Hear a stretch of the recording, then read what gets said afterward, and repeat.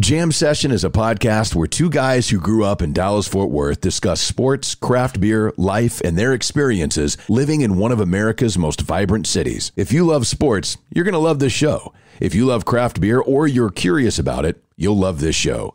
Great conversations with good friends is what Jam Session is all about. Welcome. It's nice to have you here. I hope you enjoy it. I think you will. You're listening to the Jam Session Podcast. I was told that I could listen to the radio at a reasonable volume. With Cowboys insider... What's your name? Jean-Jacques Taylor. That's my name. Radio personality and craft beer expert, Matt McLaren. He's a very strange young man. He's an idiot. Comes from upbringing. And now, the Jam Session Podcast. It is indeed Jam Session. Subscribe, rate, and review, and hang out with us for a while. Right here on the Jam Session Podcast. The moment we've all been waiting for has arrived. Ladies and gentlemen, the radio, TV, and now podcast star, the sexy Jean-Jacques Taylor. What up, dog? I would be the non-sexy one, Matt McLaren. And this is Jam Session, the podcast version 44, asking simply that you prepare to be dazzled, if not entertained. So as we get this thing rolling here we're recording this on a Thursday morning. I know many of you will listen to this on Friday, January 14th. Why not make this the weekend that you swing by Blue Star Motor Group and pick out a new vehicle for yourself or maybe for a loved one as a gift, who knows? And the cool thing is you can do it all online at bluestarmotorgroup.com. We've been telling you about these guys for a while now. They're one of our big supporters. We're big fans of what they do because they're local, they're family owned at Blue Star Motor Group. Superior quality, Carfax certified, pre-owned vehicles of all makes and models. You can give Deb a call if you're looking to buy or sell at 817-881-4066. And as always, I would encourage you've got to check out the website because their entire inventory, all their pricing, all the information on all their vehicles is there on their inventory at bluestarmotorgroup.com. Also want to tell you about our friend Lauren Laddick, financial advisor with Edward Jones. Maybe 2020 is when you get it done. I just invented a new phrase. 2020, get it done. Edward Jones financial advisor, Lauren Laddick. We're going to have to give her this spot for free now that I completely just botched it. But I was going to say, and we've talked about this, maybe this is a year that people are trying to get financially straight, figure some things out after a really screwed up 2020. That's where Lauren can help you, whether it's retirement planning, stocks and bonds, investments, 401k rollovers, all those types of things. Edward Jones provides the tools for a reasoned, disciplined approach to investing. And as I mentioned in the last podcast, Lauren is a craft beer drinker. What's better than that? Not much. She knows finances. She knows craft beer. Maybe you should know her as well. 972-563-1417. That's 972-563-1417. Edward Jones financial advisor, Lauren Laddick. Also, keep in mind that we still have plenty of t-shirts available. So if you are still looking for a Jam Session t-shirt, make sure that you shoot me over your order. You can send me an email, matt@jamsessionpodcast.com. They are available in black or red. We have plenty of large and extra large and 2XL available in black. And I know we have large and extra large in red. We still have some mediums available in red and just a real limited amount of the 3XLs in black. So again, if you haven't gotten your Jam Session t-shirt yet, they're 100% cotton. They're really soft. So shoot me over an email. They're $20 plus shipping and handling to matt@jamsessionpodcast.com. Also, we are continuing to grow our sponsor list for 2021. I've been in a conversation with a couple of you guys about jumping in and helping to sponsor the podcast so that we can keep bringing you new episodes. But if you own a local business, if you know somebody that owns a local business and you would like to get some exposure with us here on Jam Session, again, same emails for the t-shirts, matt@jamsessionpodcast. So shoot that over to me and we will get you some information on sponsoring the show and joining up with us here in 2021. Love promoting local stuff. Love it, love it, love it. So if you have a local business, again, shoot me an email if you're interested at matt@jamsessionpodcast.com. So let's get this started because this morning I wake up As I mentioned, it's Thursday morning when we're recording this. I wake up, I jump on Twitter as I always do. Twitter is basically where I go to see, okay, what happened when I was asleep that I missed? What's the breaking news of the morning? That's basically my, whatever your favorite news channel is, mine is Twitter. And because it's the world's greatest aggregator. Right. I mean, it happens immediately, too. And I have a lot of stuff muted, so I don't see a lot of the crap. I don't really have anything political other than like news sites from a variety of things just to see what's going on in the world. But I wake up this morning and I'm like, what in the world? And I got to say, man, some of you are bringing it to Jacques about the Sarkisian hire at Texas, about all of a sudden Texas is going to be amazing. Taking shots randomly at Ohio State, which I thought was really interesting. But here's the one thing that I love about this. You are so passionate about college football that because you rarely engage people, like somebody could tweet you like stupid stuff about the Cowboys or whatever. And I think you ignore a lot of that. But man, when it comes to college football, the passion of your team really comes out. Well, I mean, that's the only team I root for. That's what I tell y'all all the time. Well, you know, y'all got an emotional investment, so you read and you hear and you feel all these things about the Cowboys that I don't feel because I don't have an emotional investment in the Cowboys. They win, they win. They lose. It has no emotional bearing on me. I have an emotional bearing with my football team, my Ohio State football team. It's the only team I root for. Yeah, I root for the basketball team. But I don't get emotionally wrapped up into what the basketball team is doing because we ain't no basketball school. I'm like everybody else. If we got a great team, I hop on the bandwagon. Sure. And I ride them to the Final Four, which we've done a few times. But I don't get that caught up in the basketball team. Like, I can't even tell you who's starting this year. I can't even tell you the names of the guys. I just know that they're pretty good and they beat somebody the other day that was a good win. But the football team now, that's what I follow. That's what I love. That's what me and my dude bond over. That's what we talk about.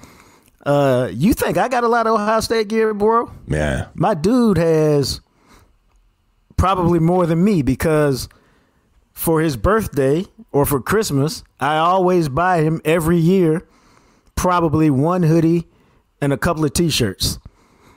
And if you can just multiply that over the last 2 or 3 years when he's kind of been the same size and hadn't grown all that much except getting a little taller and stuff, he's got a bunch of stuff. Matter of fact, I just bought him a hoodie, a short sleeve hoodie, because he was admiring mine. And so I just bought him one yesterday. That's a surprise. So hopefully he won't be listening to the pod. But, dude, this started at 4-something this morning. Yeah.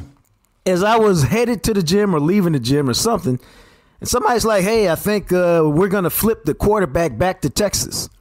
And he's talking about Quinn Ewers from South Lake Carroll. Mm-hmm. Not being very respectful because I think he's a great high school player. And he should. I mean, he's the number one quarterback in the nation. And he should be a terrific player at my program or Texas program or whatever program ends up with him.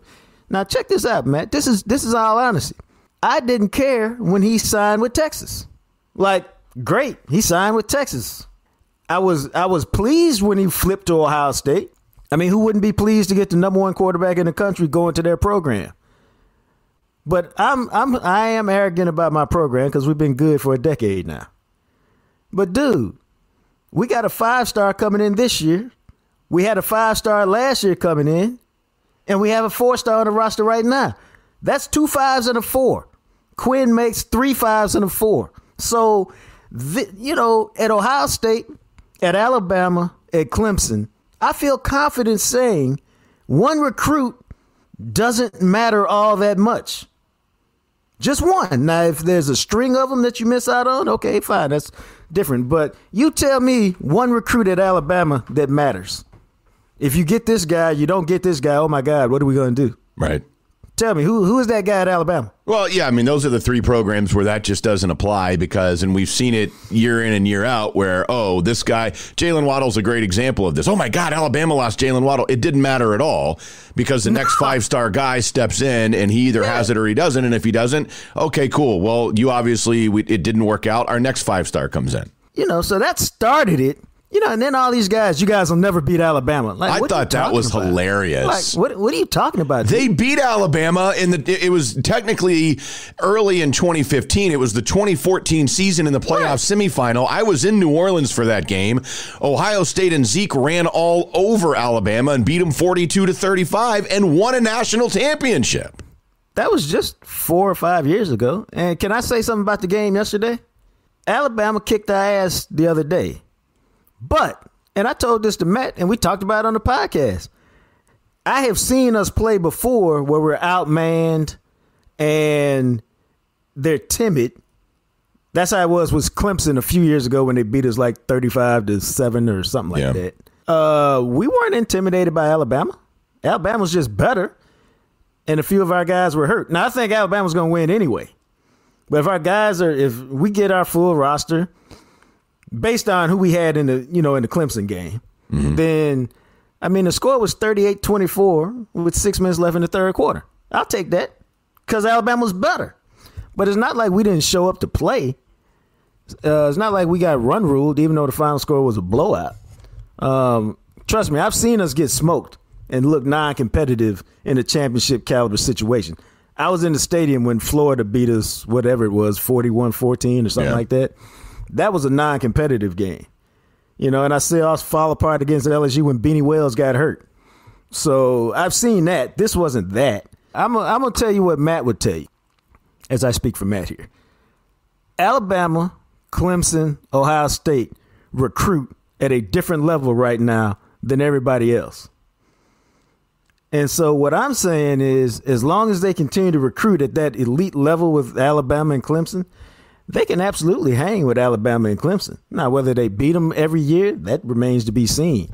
But from a talent standpoint, they can compete with them. And that's why I chuckle at A&M. Y'all haven't recruited the Aggies at that kind of level long enough to think that you can just roll in there and do it, the first time through. In Texas, as I told you, I don't know why they were coming for me, man. I'm like, why don't y'all beat Oklahoma first before you start taking on my program?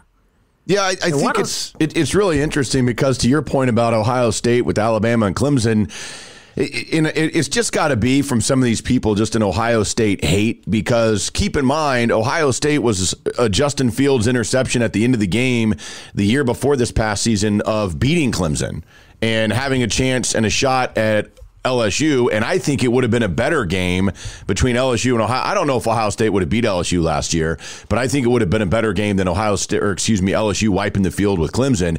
They're right there with these teams. And so I also think it's interesting, but this is the way that it goes. And everybody that listens knows I'm a Texas fan, and there was a lot of Texas fans that were taking shots for whatever reason. Sarkisian's coming in. Sark's going to turn this thing around. Quinn's going to recommit to Texas because of Sark. And I think it's fair to say, okay, I don't know that anybody was just elated that Steve Sarkisian is coming in here as the coach. I think he is an offensive upgrade over Tom Herman. He has proven in his career as an offensive play caller that he can get the ball in the hands of guys that can make plays.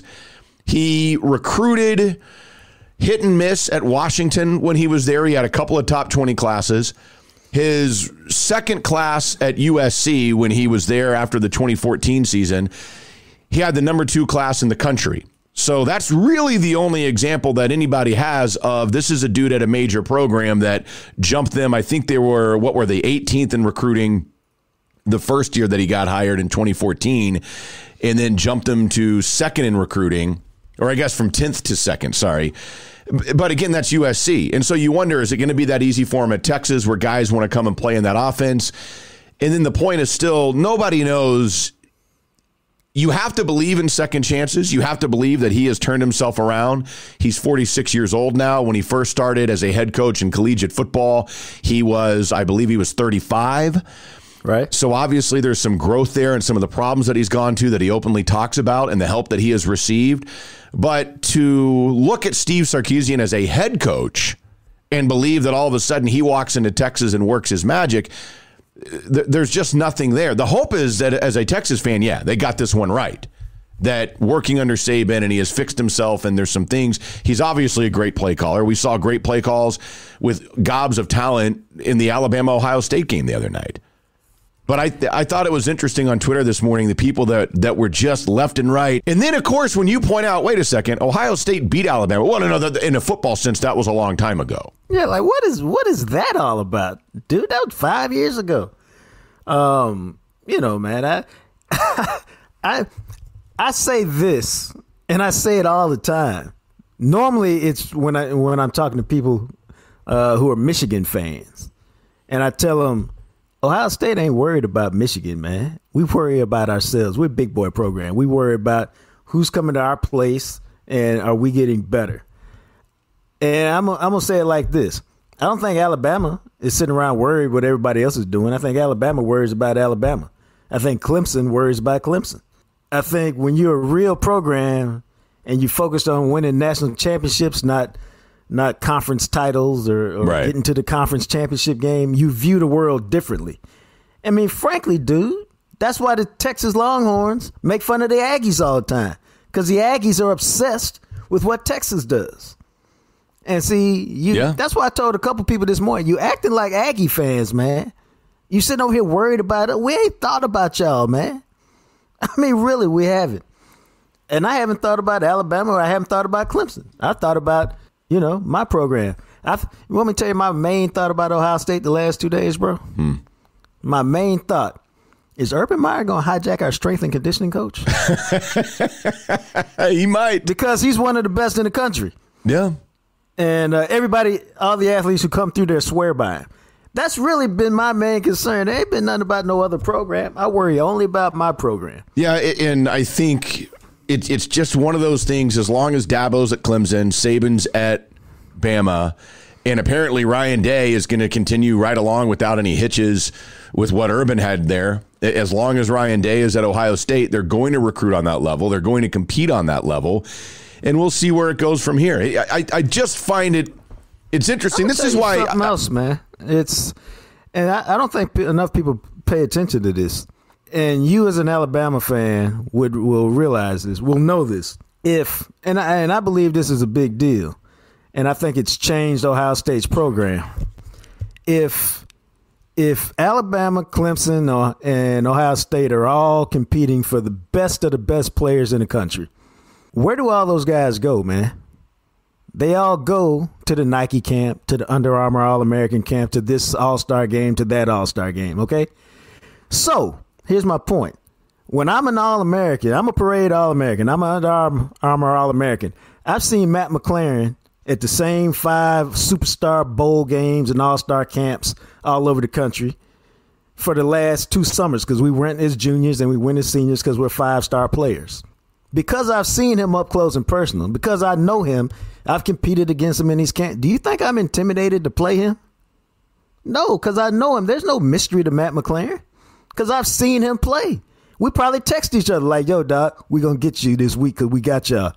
Bring it on, man. We'll be ready. We ain't running. It's like that. And so I think the intimidation factor, once you reach the elite level, leaves. It stays at some of the smaller places. Ooh, did I just call Texas a smaller place? I didn't mean to. Yeah, I did. So I just think it rolls like that. So I think, y'all realize, like, I like Texas, right? I don't dislike Texas. I dislike A&M, but I like Texas.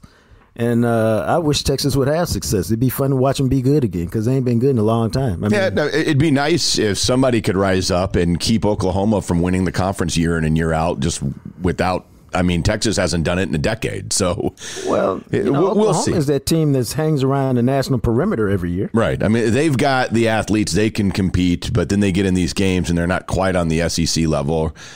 We shall see. The other thing I almost respond, and I never jump in on Twitter arguments like this because it's pointless. When somebody sit here and tells you, "Wow, Ohio State will never beat Alabama in this day and age in college football," and it's like, I mean, actually they did. Well, I mean, like now. Okay, I have a real hard time engaging with those people because, especially when the guy goes, whatever he said was something like Ohio State will never beat Alabama as long as Saban is there. Facts. And Saban was the coach when Alabama lost. And then the guy responded and said, well, that was before they started with the spread, and that game taught Saban that he needed the spread. And I almost responded to that because he's wrong. That's not the game. Lane Kiffin was already the offensive coordinator that entire season. Lane Kiffin was brought in to put in a new offense because of what happened in the kick 6 game, not the missed field goal. It was the Iron Bowl. There have been books written about this in which you can read. And Saban had said that he got pissed off about the RPO with Nick Marshall that year because there were linemen down the field. And he said, if that's how they're going to do it and they're not going to call that as a penalty, we've got to start doing that. That's why Nick Saban went with the spread offense. It had nothing to do with the Ohio State game. Kiffin was already there. This is, you're referring to a tweet from G. Abraham 12 on Twitter. Yeah, there you go. That guy. This game happened a long time ago, in parentheses, in a football sense. How about this? With an overused running back who should have been a short yardage back. No deleting here. And so I hit him with y'all know what I mean. I hit him with the lowercase k, which means what you which means what you just said is completely, totally, utterly irrelevant and doesn't deserve a real response from me, because now what you're doing is you're not really trying to have a football conversation or a football debate. You're just taking shots at my team to see if you can get me all riled up. Right. Because anybody who saw Zeke Elliott in college would not say he was an overused running back who should have been a short yardage back. Yeah, see, I had no idea what he was referencing there. So, and then again, one thing I love about college football is the passion. But then you get into these arguments where, like, especially when somebody says something that is factually incorrect and then puts in capital letters facts, I'm just like, okay, I can't engage with you because you can't have a rational conversation about this. Right. I mean, like it's wild, man. I mean, that's the beauty and the silliness of college football. It is. And that's also why when we talked about it yesterday, I said, you don't really see me indulging on my team on Twitter because I don't like to deal with all of that. Yeah, it's one of those wild things. And I know this was a strange, random conversation that had a lot of things going for it, but I wanted to throw this out there before we move on from college football. And you brought it up with A&M, and we talked about it the other day, and I know a lot of Aggies listen, and some of you are a little delusional. Some of you are actually realistic, and I actually enjoy having conversations with my rivals when their fans are, okay, here's what I know, this is real, and I'm right there with you, but I believe we can do this. Cool. I'm going to tell you this right now. Now, Kellen Mond is gone, and we'll see how they replace him. But the SEC West may never be more ripe for A&M to win it than it will be next year. Bama's having to replace all those guys in offense.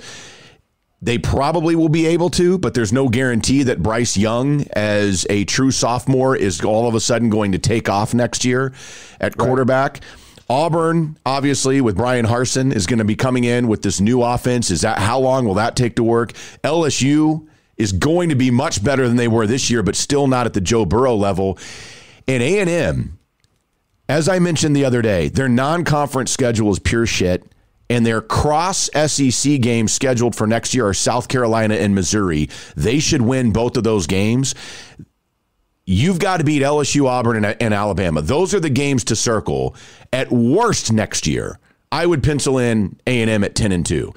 And if you can show that you can beat Bama somehow, A&M's got a shot next year.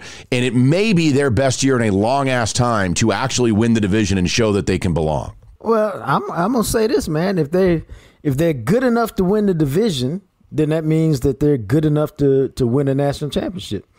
But they also going to have to do it with a quarterback who's never done it at this level. And that's the thing. And that's why if you're an Aggie fan, you may go, damn it, we get Missouri and South Carolina.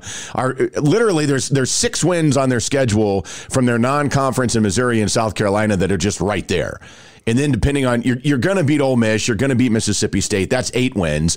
And then it becomes, okay, Arkansas is going to be better. You should beat them. That's 9 wins. It literally is going to come down to Auburn, LSU, and Alabama. They'll be 9-3 at worst next year. I'm telling you, assuming that they beat the teams that they're actually better than. We shall see. But if you are an Aggie, you better hope that quarterback coming in can work it, man, because you got a shot. As we continue here, it is time once again to check in, brought to you by Soda, of course, from the Fort Worth Star-Telegram, longtime Cowboys beat writer Clarence E. Hill Jr. joining us here on the Jam Session podcast. And Chill, Dan Quinn coming in, taking over this defense. What were your thoughts when you saw that Dan Quinn would be the new DC? I think that if you look at the proven options out there, he was the best proven option. This is not out of the box hire. This is not, somebody you're going out and say, okay, this is a guy will do some things differently. This is a guy you know what you're getting.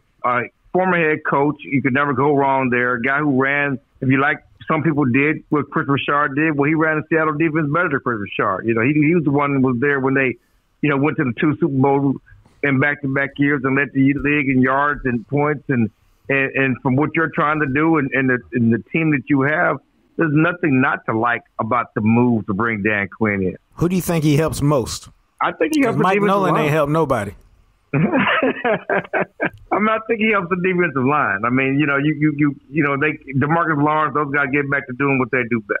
A 4-3 guy, though, obviously he does some different things, but he helps the defensive line. He allows them to do what they do best, and he will scheme things up to get the guys in right positions to perform. I mean, he was a guy that, obviously when Michael Bennett was there, he was a defensive end who they used a defensive tackle on passing downs and different things to get the best out of him.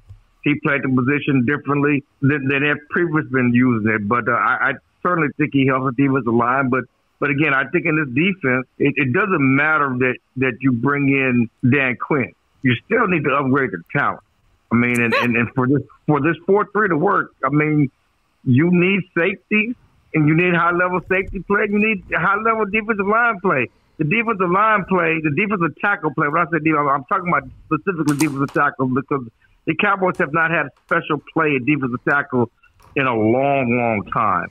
And that allows the linebackers to run and make plays. And certainly we know the 4-3, and, you talk about the Legion of Boom in Seattle, and they had two of the best safeties in the game to help make that thing go, and the Cowboys have not invested in that position. Cowboys have not had a big-time defensive tackle since blunt-smoking David Irving, and he was only there for a minute. And he was not consistent. He was just coming into his own. He really had never put a full season together. You look at from the suspensions and everything else. But, yeah, he was, it wasn't like you got a game in, a game out. You saw the flash. You saw him have a couple good games. But he never really got to put it together. Right. That's what I'm saying. We just saw enough flash to know there's something there if he can ever get it done. Well, that becomes a thing. Yeah, they need to upgrade the talent, but how long do you think that takes? I mean, is that something that can be done in just a single offseason? You got draft, you got free agency, but how much can they actually upgrade from what we saw last year, do you think? You certainly have the draft, and they got the draft capital. I mean, certainly you can get some players, certainly at safety, at cornerback, on the defensive line to help upgrade the talent. You feel good about Gallimore. You hopefully maybe with him and Tristan Hill, and they like some things that Tristan Hill was doing before he got hurt, and they certainly like the growth of Gallimore. But you go back to name me a 4-3 defense. Go back to the beginning of time that don't have a badass play from the defensive tackle. I mean, when you talk about special defenses, special 4-3 defenses, you go back to the Tampa 2, and what they had with Warren Sapp. You go back to, the heyday of the Cowboys. You need somebody in the middle of that defense wreaking havoc. Yeah. Hey, one thing we haven't talked about, and we're talking about Dan Quinn, but I'm curious because Dan Quinn's success is going to be built on that offense. What's the latest you heard on Dak and how his health is coming? I guess no news is good news, right? You if there was something that was bad about it, any setbacks, we would have heard it, but just from all the things that we've heard from the Cowboys brass, on the record, off the record, that, he's on schedule or ahead of schedule. There are no setbacks. Certainly you saw him, when Florida was at the Cotton Bowl walking to talk to his former coach.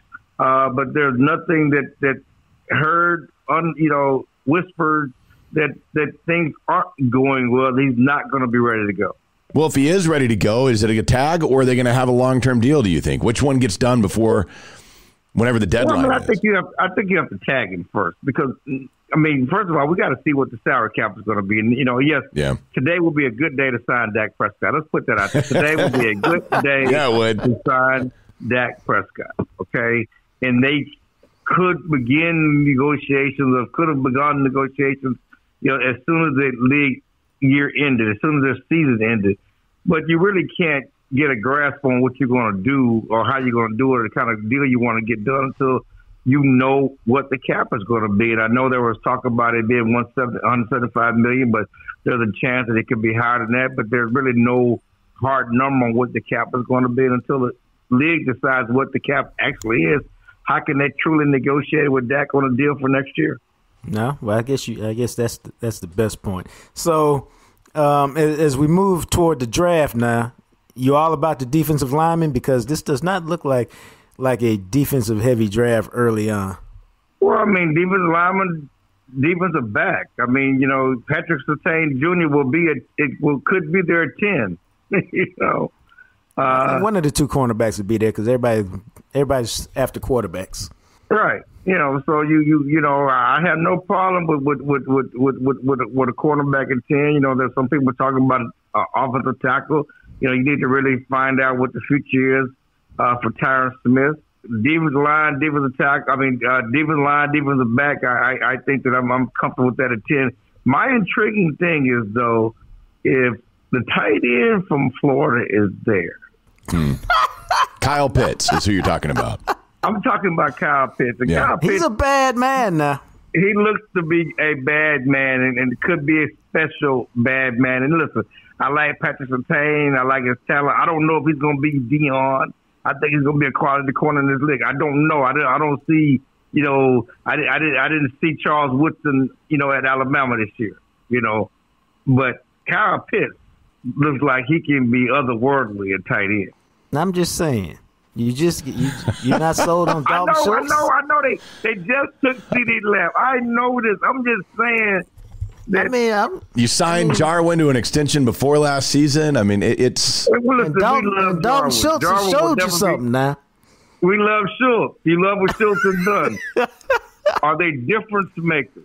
No, of course not. Okay. Kyle Pitts, God, that would just be. I mean, can Kyle Pitts, if you draft him at 10, can a guy like that with as many offensive weapons as they have come in and actually be a difference maker? Yes. Red zone. Yes. Who's their red zone threat right now? No one, obviously, since they sucked ass in the red zone. Okay. I mean, yes. Now, again, you want to be complimentary football, and obviously, you invested so much. You can't necessarily justify a top 10 pick on Kyle Pitts when you need so much help on defense. But man, well, it's that classic case of if he fall to you, then I think they would have a hard time doing that. Huh? I think they would have a hard time doing that. I don't know you would have because you need so much help on defense, and you need difference makers on defense. And my thing is, but you don't want to reach for nobody. Like if you get to you don't 10 want to reach for nobody, and both corners were gone for whatever reason. Okay, there ain't no defensive guy there that we need that's worth taking with the 10th pick. I'm not trying to move down to 18 and get just some, decent dude. What if you move down to 18 and get two decent dudes? I don't want two decent dudes.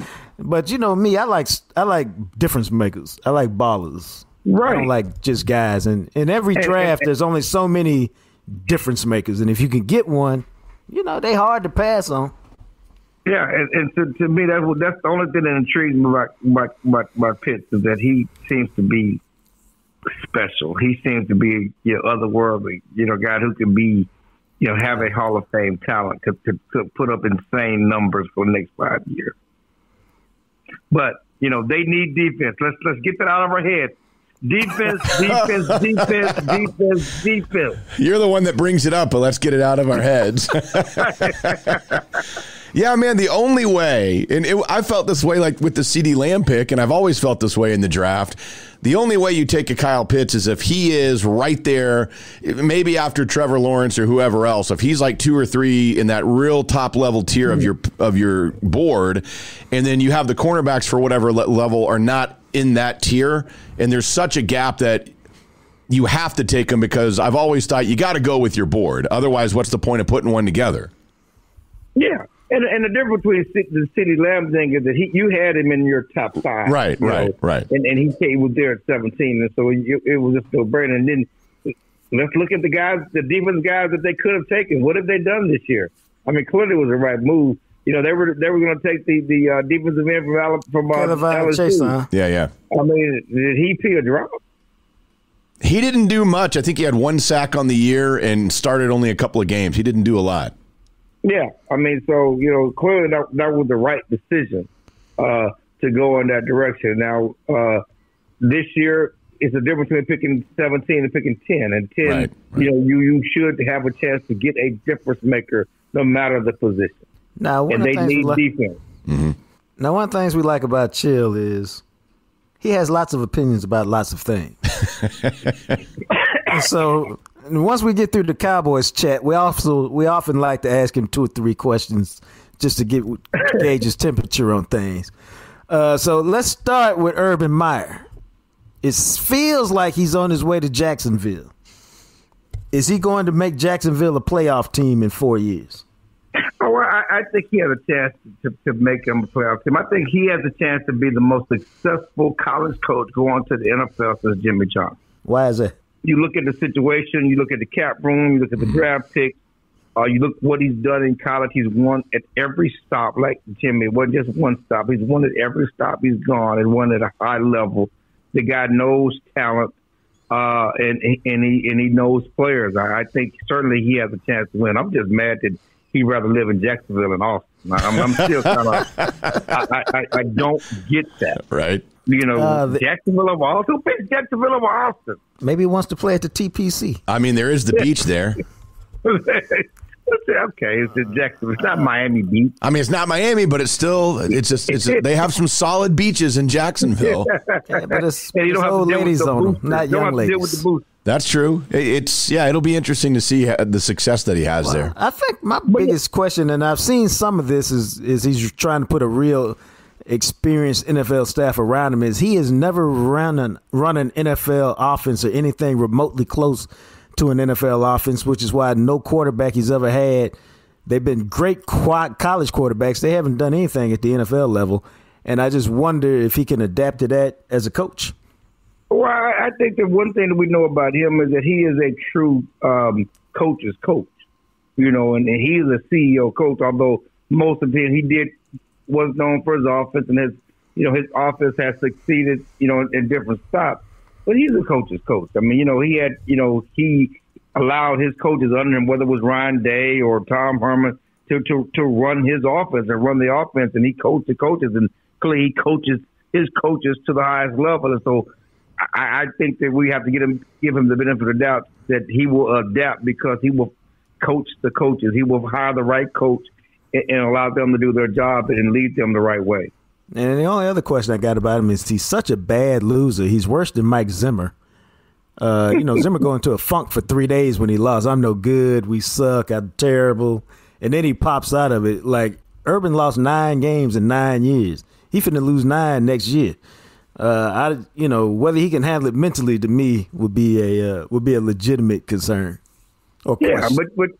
Yeah, and you look at Nick Saban to all those Bill Parcells, they hate losing more than the joy of winning, and so right. That's I think a problem with every great coach, but certainly you look at the college coach, you really haven't had to lose that much. Yeah, it's going to be an adjustment, but I would think he's a mature man and he understands the NFL is different than college. Like all these college players have to take losing after never losing before going to different situations. So it's an adjustment, but again, if I'm going to bet on anybody, it's going to be Urban because of his history. He's won everywhere. There's no reason why he's not going to win here. What do you think James Harden will win in Brooklyn? That is it didn't work with Westbrook.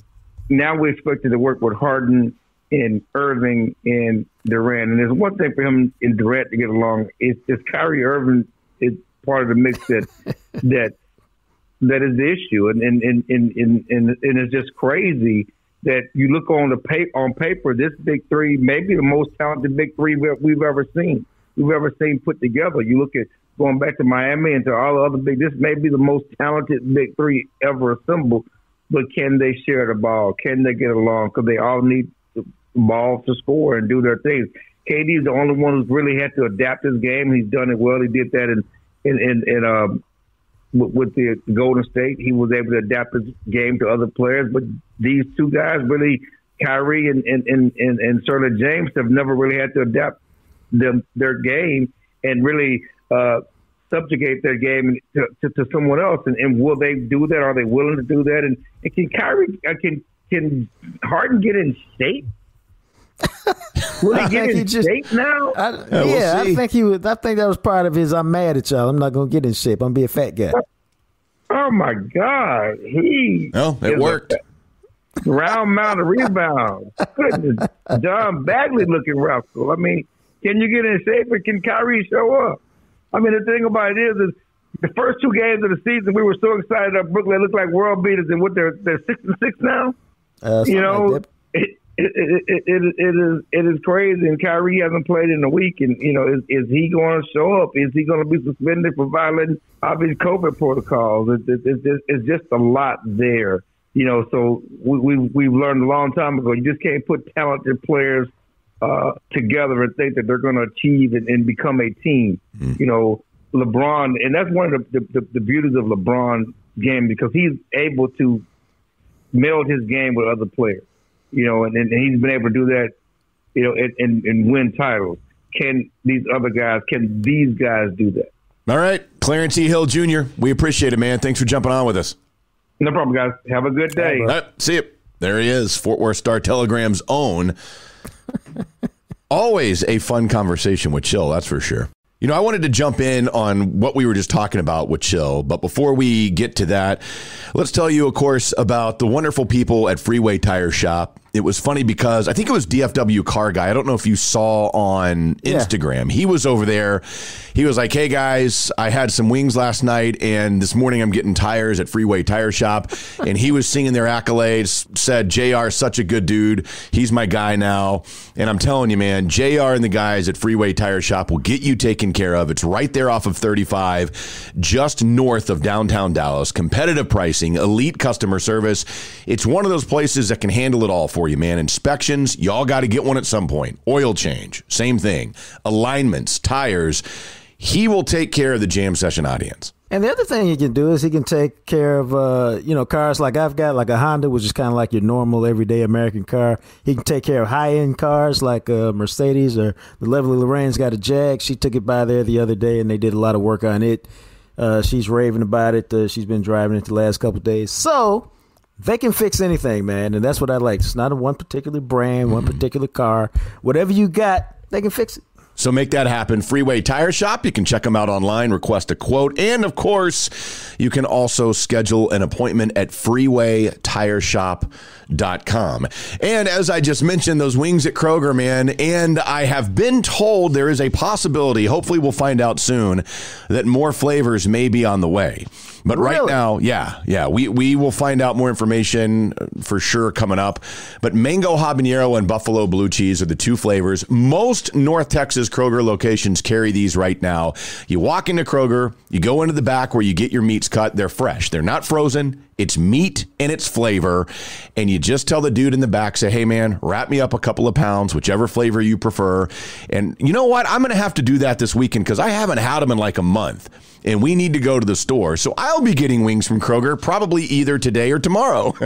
Well, good. And then when you get them, maybe you'll put them on a grill. Maybe you'll put them in the air fryer like I do. Maybe you'll put them in a broiler like I've done. Or I keep waiting for somebody to throw them on top of the skillet in a cast iron skillet and see how they turn out there. Yeah, it's interesting because we've seen a variety of different ways because a lot of you guys have sent us pictures of them and whatnot, which is awesome. Which I think is funny. I know, and it makes me really curious to try some of those different ways of... Because for whatever reason, and I guess it's because my dad does them on the grill, and so just to me, I'm always like, oh, you just grill them. But putting them in like you were talking about where you broil them, or maybe even trying them in an Instapot or something like that, I'm curious to see what they would be like. Broiler was really good, man. I bet. It took about 30 minutes, but they were fine. Terrific. Yeah, so check that out. The wings from Kroger, mango habanero, or buffalo blue cheese. But I wanted to get into, and we were just talking about this with Chill, as we take a look about some of the things happening around the NFL. It does look like Albert Breer, your Ohio State Buckeye brother, had a tweet earlier that this is going to happen, essentially, that the Jaguars are finalizing a deal and that Urban Meyer is going to take over as the next head coach for the Jacksonville Jaguars. And man, I was like, Chill. Man, it would have been awesome if Texas could have gotten him.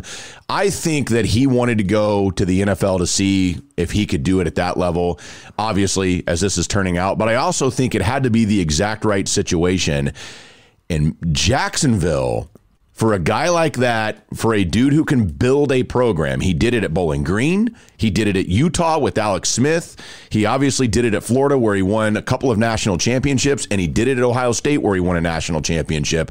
This is a guy who wins and can build. It's going to be one of the most intriguing looks because they got the number 1 pick. They can take Trevor Lawrence, so now your quarterback is secure. That's the hardest thing to find. Well, and you hope you'll be able to develop him, and he's going to be that guy that most people who are paid to know these things think he will be. They've also got like $100 million worth of cap room, and they got like 11 draft picks, 4 or 5 or 6 in the top 100 this year, something like that. And so when you look at it like that, that makes it a great job because now we can set the draft.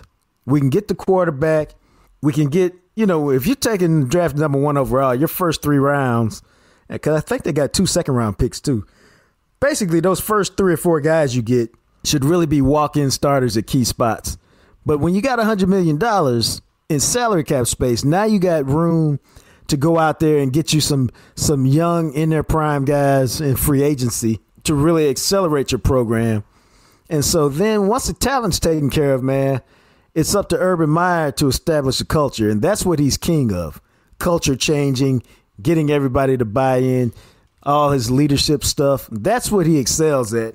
And if he's got the players and they buy in, then he'll be able to get it done. But I'm telling you, man, and we've all experienced this, whether it's playing Madden or college football or whatever, there's a difference when you don't have a talent advantage everywhere. There's just a difference, man. And you don't show up and say, okay, I can mark down 9 wins. We just got to get ready for Michigan and Penn State. Yeah, it's obviously going to be a lot different, especially in year 1. I think he is a guy that, and he had won, what was it, like in year 2, I think at Florida, year 2 at Ohio State. I think you can give him a year, and I think he can be okay with that first year. The frustration will come if it doesn't happen fairly quickly, like in year 2 or 3, I think, at Jacksonville. That's going to be a lot different than anything that he is used to happening in the college game. To your point, Jacksonville does have 11 picks in the 2021 draft. They have the first overall pick, so he will get to groom Trevor Lawrence and see if Trevor Lawrence really is the guy that everybody thinks he can be. They also have the Rams pick from the Jalen Ramsey trade. Now, the Rams are still playing, so obviously that's going to be in the late 20s, but they do have 2 first-round draft picks. They have 2 second-round draft picks. They will have the 33rd overall pick, and they own Minnesota's second-round pick. Minnesota wasn't very good this year, so that's the 45th pick in the draft. So walking in, Urban Meyer, $100 million in cap space, and 4 picks in the top 45 of the draft. And he is a guy, now I don't know how some of the NFL veterans will look at him. He is all over the place, having Florida and Ohio State alums. I'm sure there's several that play in Jacksonville. But he is a dude that knows the college game very well. And I imagine those 4 picks in the top 45, he's very aware of that level of talent in the college game to help bring those guys in. Yeah, and I think we've had this conversation before. The beauty to me and why he was able to replicate it is he did the same thing Bill Parcells did, which is he understands the type of players he wants to have that make his offense go or make his philosophy go.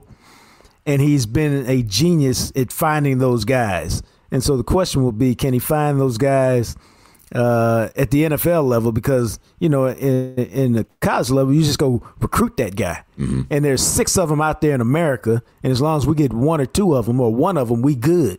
Well, it doesn't work like that in the NFL. And so, how he can build the guys, get the guys that he wants to run his offense and run his defense, that'll be really interesting. And here's something not very many people have talked about because we get so caught up in offense, defense schemes and stuff.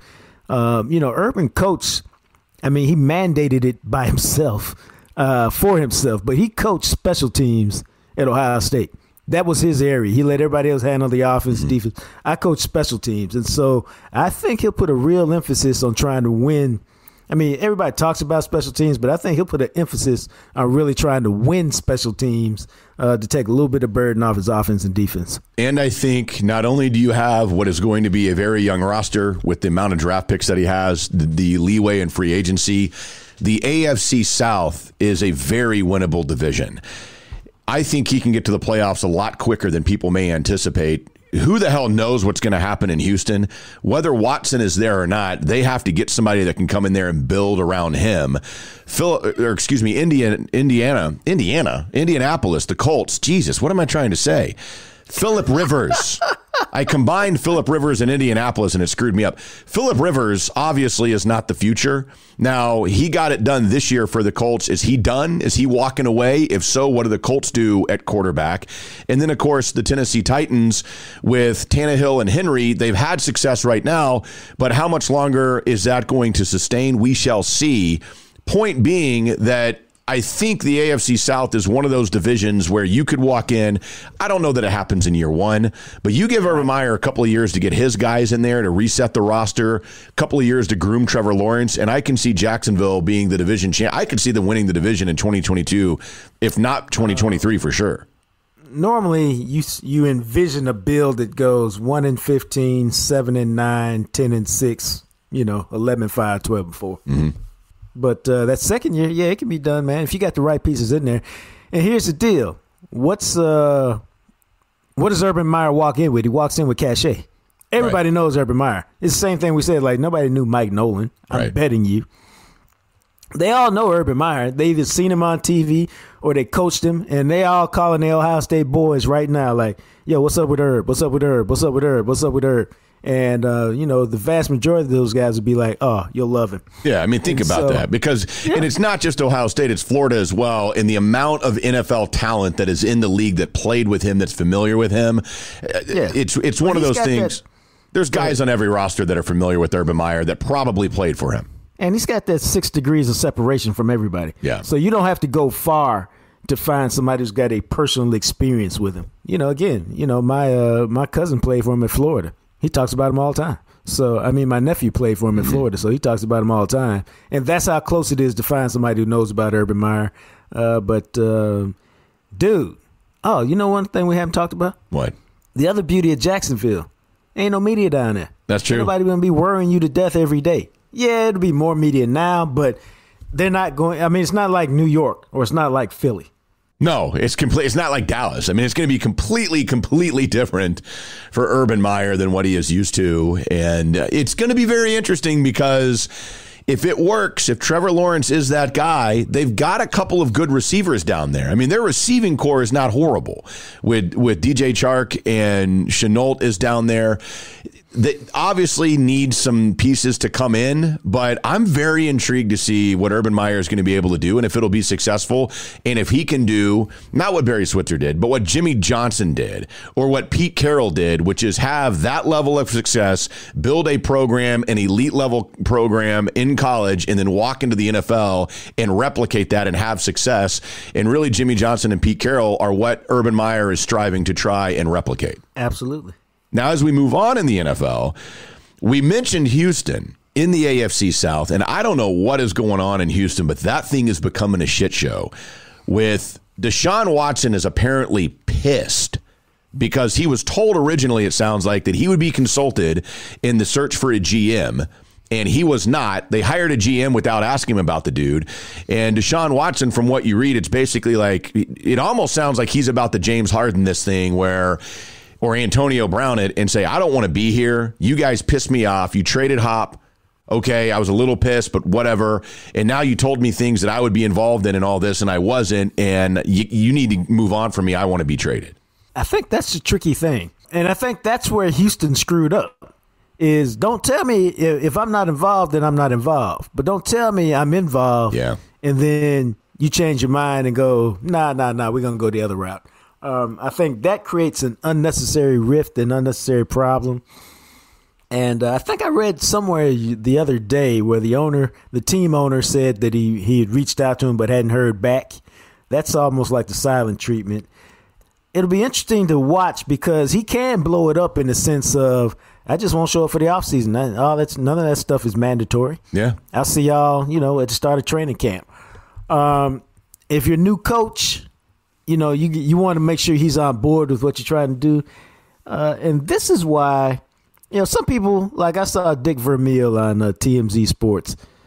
He was like, Deshaun needs to get some diapers. Players don't need to be involved in this or that. And at one level, that's cool. You don't have to be, man.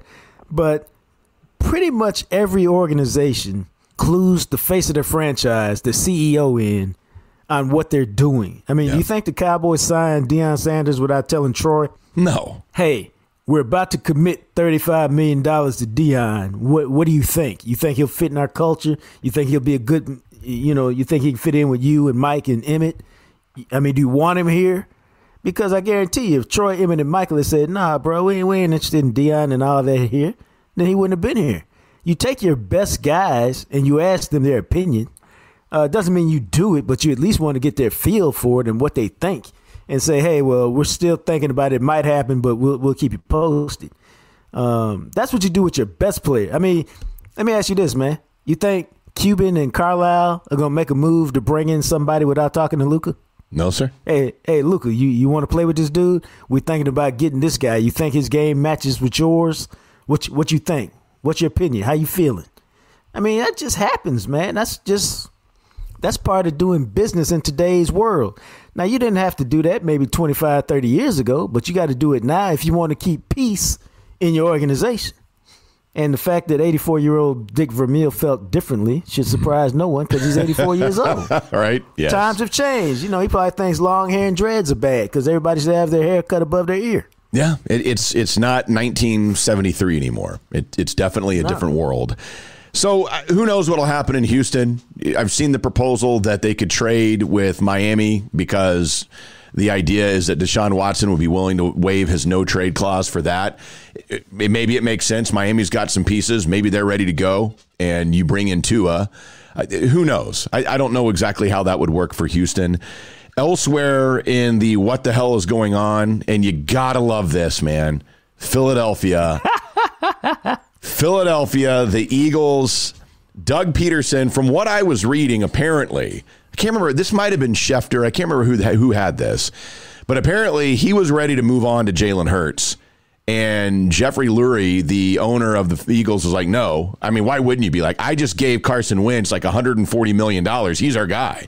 And you told me to give him $140 million. Right. And so now they couldn't see eye to eye on that. So they fired Doug Peterson, and they're trying to find a head coach. I was hoping when I saw this report that they'd be dumb enough to do this. But there was a report that they were interested in Adam Gase because apparently he's supposedly some quarterback whisperer. Stop. I'm not. This is what I was reading, and I'm sitting here. I read that tweet, and I was like, "Oh my God, please hire Adam Gase. You will be at the bottom of the division and completely irrelevant for the next 3 or 4 years until you got to fire him. You've wasted Carson Wentz. This could be a glorious time period for Cowboy fans." Dude, they've got problems in Philadelphia because they got turmoil. And now I can tell you exactly what's going to happen now, Matt. I can tell you exactly what's going to happen. It doesn't even matter who they hire. They now have what no NFL team wants. They have a full-fledged quarterback controversy where it'll split the locker room. And that doesn't mean the locker room is split 50-50. Right. It could be split 70-30, 75-25. It doesn't matter. If it's not, 98% to 2%, it's a problem because why? Check this out, man. If your guy is not the starter, then what do? You talk to your friends in the media. You talk to your agent. Your agent tells his friends in the media, well, maybe we would have won. Maybe Jalen wouldn't have thrown those interceptions. He hadn't been out there on Broad Street chilling at the club the other night. Yeah. Hey, maybe, did y'all know that Carson only leaves every day at 4:30? The rest of us here till 7? I mean, it just happens, man. It happens everywhere. There's a quarterback controversy. And here's my prediction. They're going to have to get rid of one of them cats. They can't both coexist because of the way that they organize it and the way they set it up and the way they did it. They're going to have to get rid of one of the two because the players in the locker room are the ones who won't let it go. Because every time they lose a game or something happens, they'll be like, my guy wouldn't have done that. My guy's great. Yep. They've got a real problem, and it is wonderful to see how far those mighty Eagles have fallen. And I thought this was interesting because, and this is according to our good buddy Todd Archer, you just heard him on our last episode of the podcast, ESPN NFL Nation Cowboys reporter who reported this morning that the Philadelphia Eagles have requested an interview with Kellen Moore for their head coach opening. Interesting. Let me ask you this. You think that's a serious request or that's a fact-finding mission? I don't know. I mean, look, Kellen Moore just turned down Boise State and signed a 3-year contract extension with the Cowboys. He's 32 years old. I honestly am not exactly sure what this is with the Philadelphia Eagles. Or maybe it's just, hey, we have screwed this thing up so bad. We are swimming through a river of shit like Andy Dufresne at the end of Shawshank. Maybe we can mess with the Cowboys a bit and steal their offensive coordinator. Yeah, I don't know. I don't know how I feel about that. I don't either. Because I don't know if I believe it to be a real interview. Like they're going to hire him to be their next head coach, or they seriously want him to be the next head coach. Right. I don't know. Who knows at this point? But look, to me, if you're seriously considering Adam Gase, then I would completely believe you are seriously considering Kellen Moore. Well, you know what? You make a good point because I would take Kellen Moore over Adam Gase any day of the week. Yes, 100 times out of 100, I would take Kellen Moore over Adam Gase. How in the world there is a franchise in the NFL that actually believes Adam Gase should be a head coach is beyond me. And you know what? I could see. Actually, the more I think about it, the more I could see Kellen Moore there. Why? Because you need a guy who can get with Wentz and work with Wentz. And what's he done with Dak? He's been, Dak swears by him. Okay, I can see that. You need a guy who can get inside Wentz's head and get the best out of Wentz. And then if that's not the case, well then, Jalen Hurts is in the Dak mold, although Dak is far better player. But he's in that Dak mold, and so then you could also use him to be that kind of quarterback coach and that kind of offensive coordinator. That being said, there's a hell of a lot more to being a head coach than just coaching the offense. It's all the ancillary stuff that drives coaches crazy. Definitely slightly different. We'll see. Who knows? That's just the report out there from Arch. We'll see if the Eagles do that and what becomes of it, if anything at all, or even if Kellen Moore would want to interview for it. We'll find out. But the NFL, of course, also, we would be remiss if we don't at least take a look at some of the things that we are seeing here with the divisional round matchups coming up here on Saturday and Sunday. It's, again, 2 games on Saturday, 2 games on Sunday. The first game of divisional round weekend, the Rams on the road at Green Bay and the Packers against Aaron Rodgers. After what we saw the Rams do to Seattle, I kind of raised my eyebrows a little bit because I didn't see that coming at all.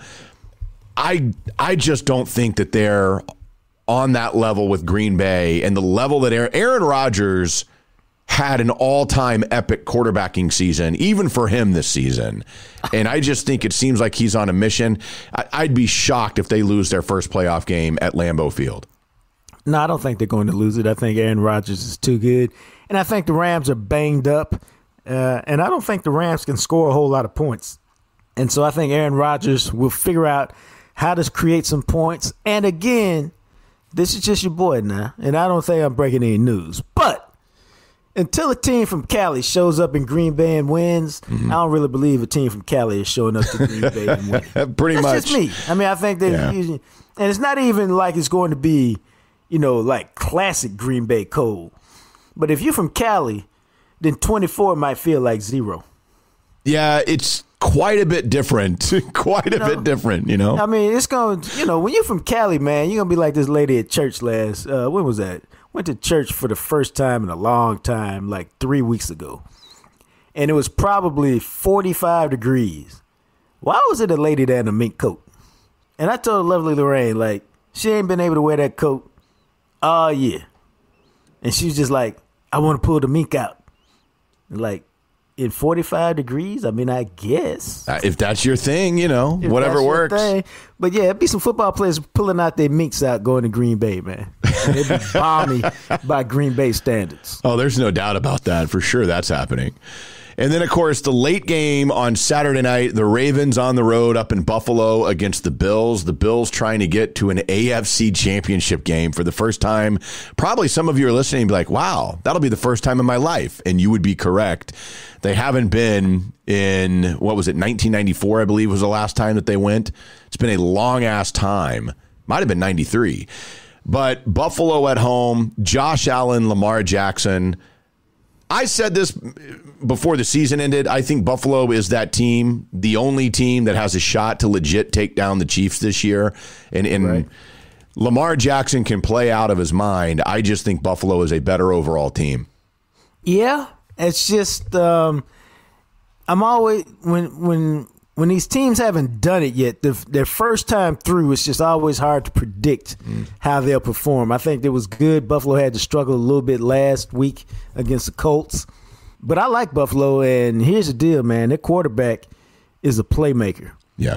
That being said, they got to deal with the Baltimore swag. They got to believe. I say this to you all the time, man. It's not about what you say. It's like whether you believe in your heart that you're the better team and that you should win the game. But I think these are two of the young, very interesting quarterbacks. And again, man, I'm going to give Buffalo the edge because I think their passing game is better than the Ravens' passing game.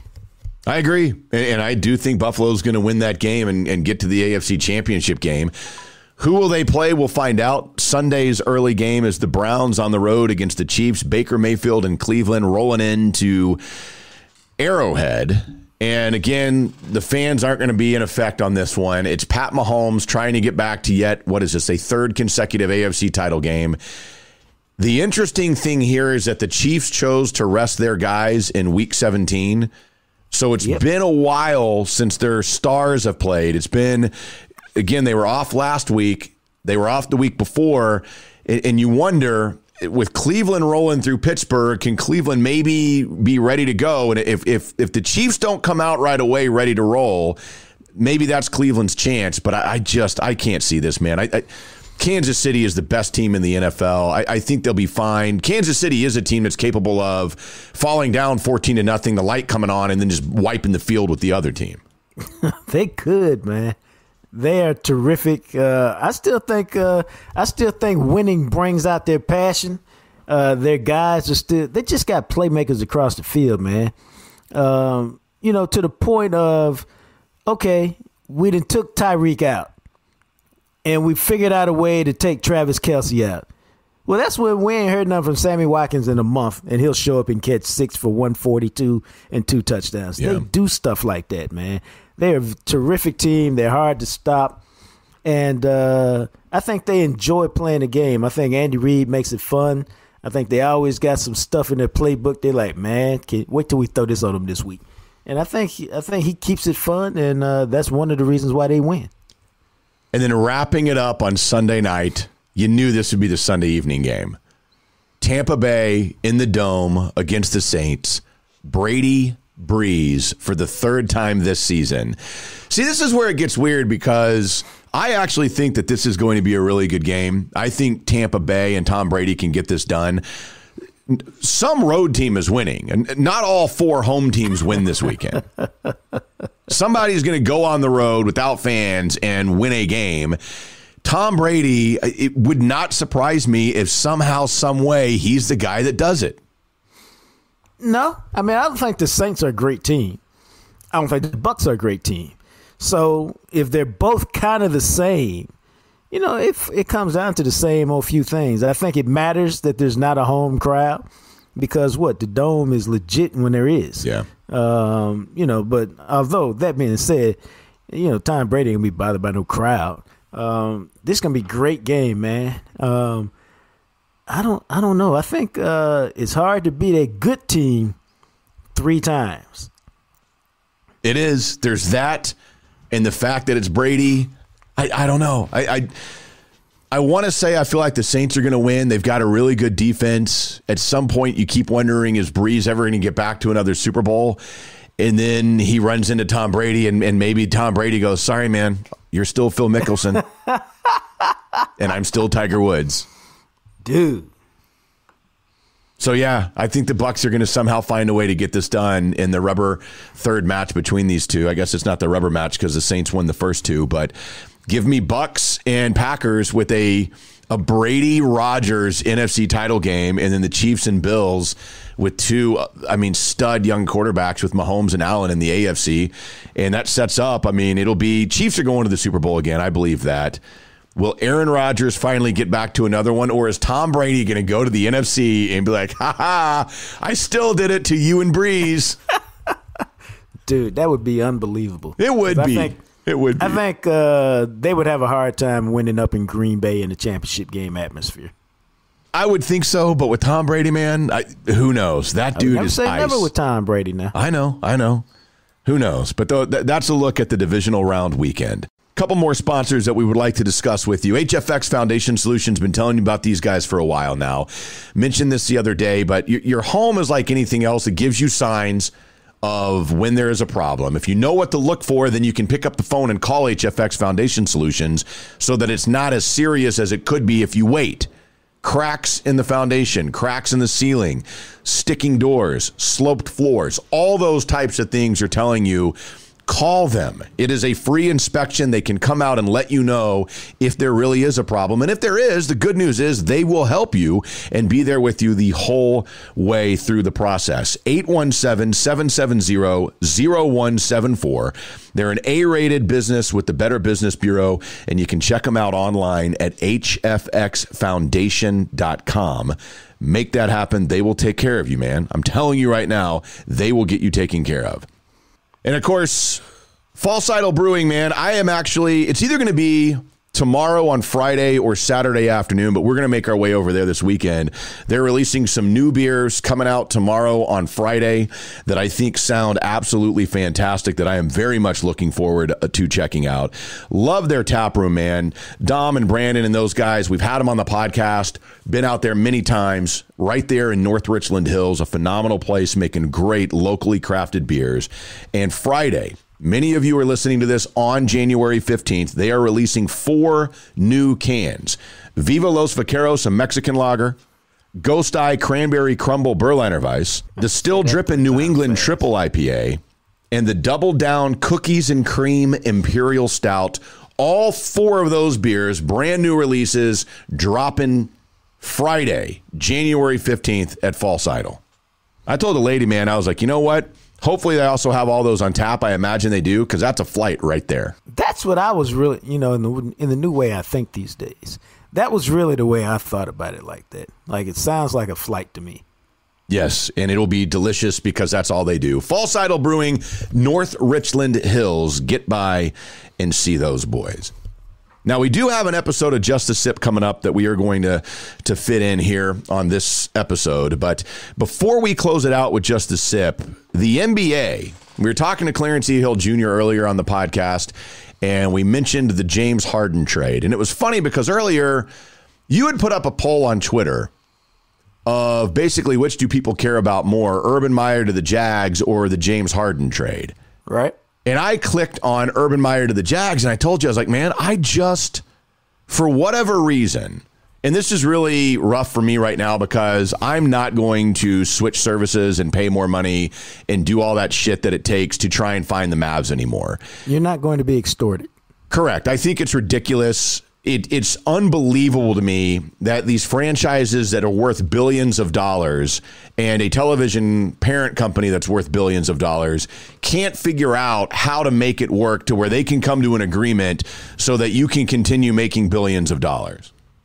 It's ridiculous. And whoever's fault it is, whether it's Sinclair or these streaming services or whatever it is, the fact that they have not figured this out, it tells me. And I've read the articles from Brad Townsend, and Mark Cuban was on the ticket the other day, and all these different things. I'm going to say it like I say when you're in a relationship, and I think this is true.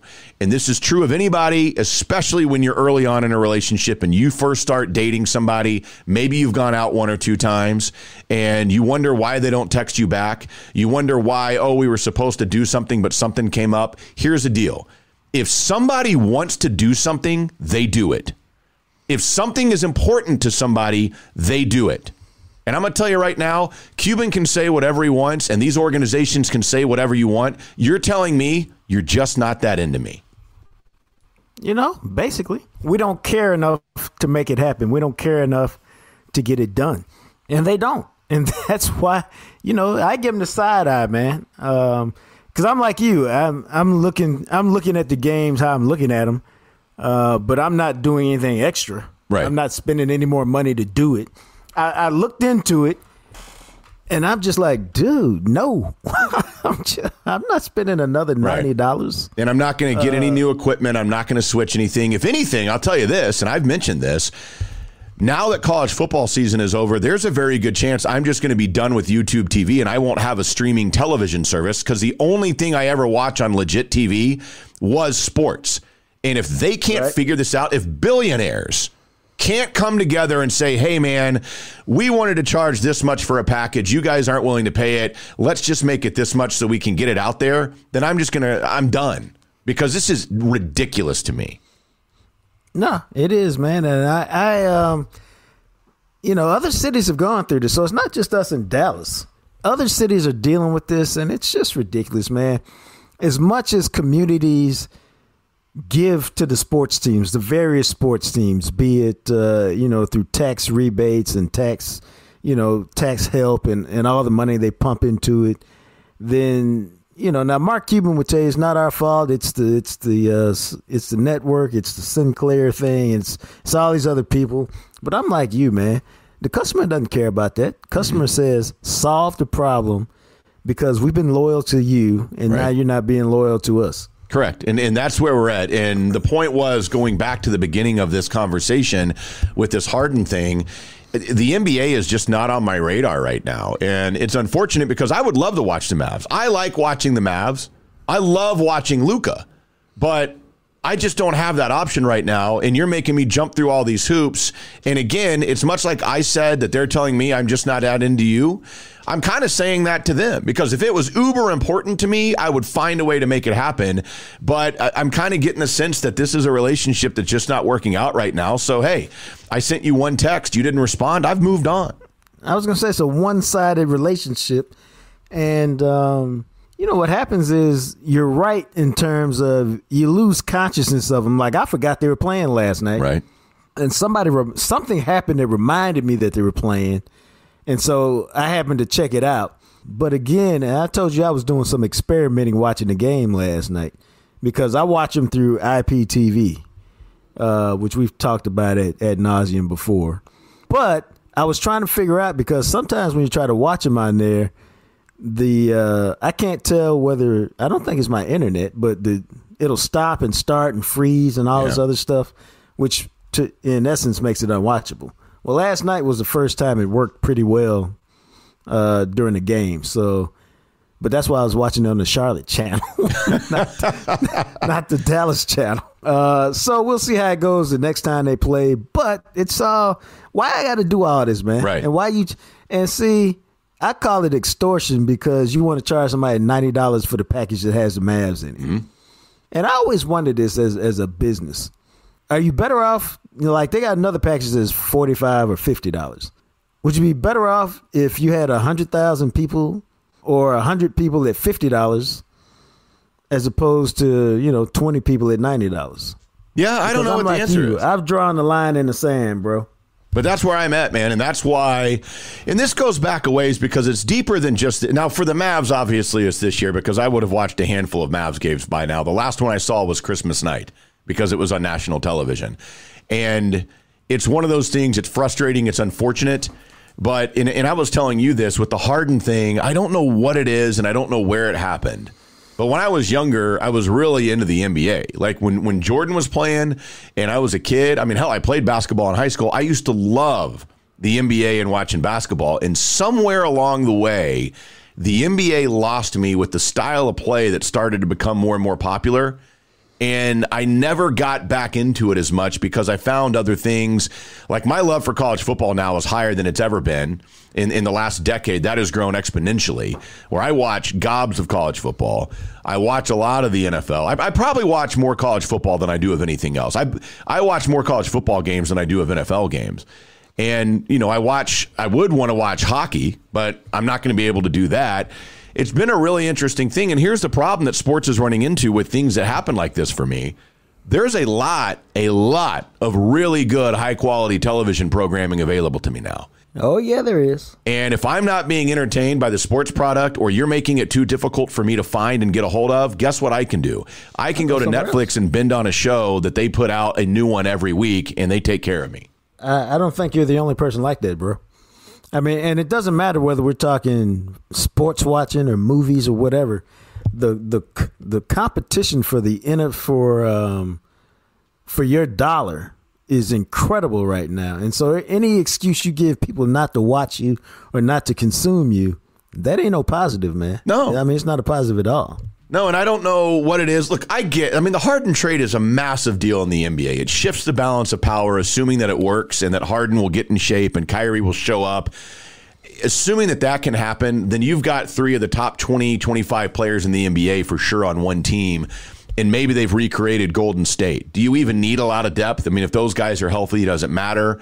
I don't know that Harden can coexist with everybody. Who knows? Maybe he can.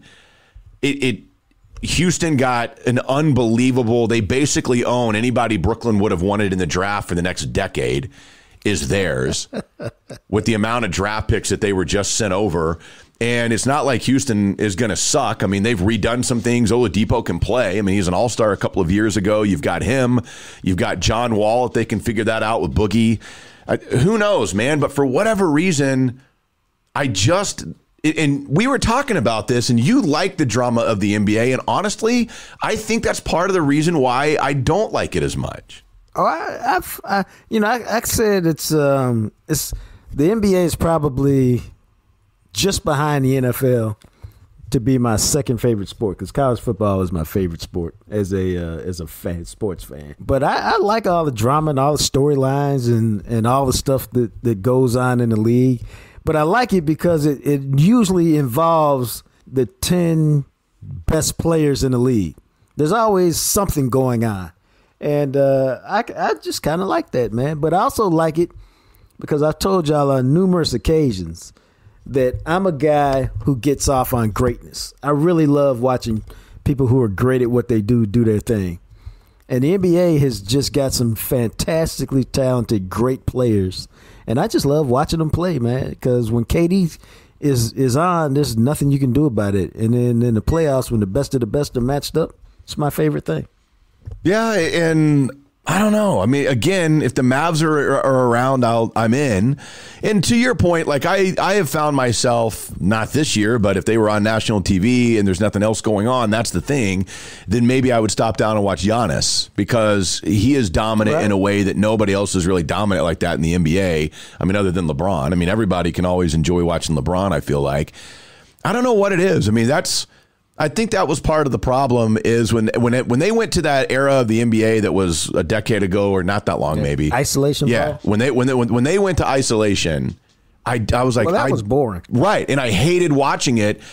And that's when some of these other things started coming around, and so it pulled my interest away. And really, it's been kind of hard for me to go back. But now I like Luka. The way he distributes and gets everybody involved, and really the Warriors were big on that. You know, where everybody could do something. That's more of what I like watching, but it's still weird to me because now there are times where it feels like, okay, well, how many three-pointers can we shoot? Well, see, I was going to say they have to be very careful, to me, this is just your boy now, that they don't become baseball where there's, you got your home run, your strikeout, your walk. It's 3-outcome sport. You got to be careful that you're not just a dunk and a three-pointer and a free-throw sport. That, you still have all the elements of regular basketball involved. And that it looks like the game, to some degree, that we grew up watching. And I think, the level of guys who can handle the ball and do all that stuff kind of lends itself to that. But you got to be careful, man, because nobody wants to see some team missed 43 pointers in a game. And then that becomes a thing where, and I don't know, I mean, and this is where I start feeling like when I have these conversations, like, my God, I'm in my 40s and I'm stuck in some of my ways, and holy shit, but it really is one of those things where I'll go back to and be like, man, when I grew up playing basketball, we didn't play that way. Dude, you're going there? No, but that's the thing, is that sometimes I see these shots and I get it. And baseball's getting this way too, man, where the analytics of certain things are destroying sports. Where, hey, if we jack up 50 3-pointers, if we hit a high enough percentage of them, long term, it's better off than if I pass up this stupid 3-point shot for the guy standing under the basket wide open for a layup. Correct. And in your brain, when you're watching that, you go, my God, the dude's wide open, pass it to him. But no, analytically, we need to continue missing these 3-point shots, because as long as we hit 35% of them, we're going to score 120 points and win. And it's doing it. Baseball's screwed, man. And like, if baseball doesn't come together and say, we've got to change something, they're completely screwed. Well, you know what we're talking about now, because I got no use for baseball. Like, I'm out on baseball. Right. And baseball is a sport that at my core I love. But there are times now watching the game where it's like watching ISO basketball. I'm sitting there going, what am I watching? What is this? It's so incredibly boring. It doesn't help that the Rangers got a bad team right now. Right. That doesn't help. It's just a boring sport. Because like I always tell you, all right, if because I think this matters. If you're going to spend your money watching the Cowboys, who are you watching? You're watching Dak. At least you used to watch Zeke. You're watching Amari. You're watching CeeDee Lamb. Perhaps you're watching Tank. There's a few cats there you may be watching. If you're watching the Mavericks, you're there to see Luka and the Unicorn. Yeah. Everything else is cool. And if you're watching the Stars, at one point you're watching Jamie Benn. Maybe you're watching Tyler Sagan. Maybe you're watching Heskinen now. But at least you got a couple guys to watch, or a couple names to watch. Who are you watching for the Rangers? You got Joey Gallo, but Joey Gallo went back to being a 195, 200 hitter last year. Yeah, outside of that, you're just hoping for some of these young guys to do something. And then what are you hoping that they do? You know what they're hoping that they do? Literally, you're hoping that they walk or hit a home run. Because that's what baseball is now. It's sad, man. It's really, and that's where it goes back to the analytical conversation, and I get it. But at some points, I'm like, well, if we're going to do that, I'll just play video games. Yeah. I mean, it's where I can control it. Bro. Right. Because I can look at analytics and apply it to a video game.